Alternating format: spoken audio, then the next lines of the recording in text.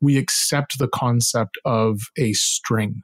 That word has nothing to do with what it is, but it's because it was called that in C, and I'm pretty sure it was probably called that in a language before that, and so many languages are descendants of C that it's just like, oh, it's a string. Call it a string. So then you'll hear the term substring.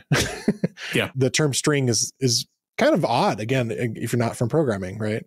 In Python, there's technically no such thing as a character, because a character itself is a string, whereas in other programming languages, there is a distinction between a character and a string.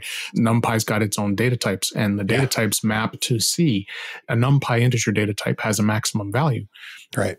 Integers in Python do not. And for most work, that doesn't matter.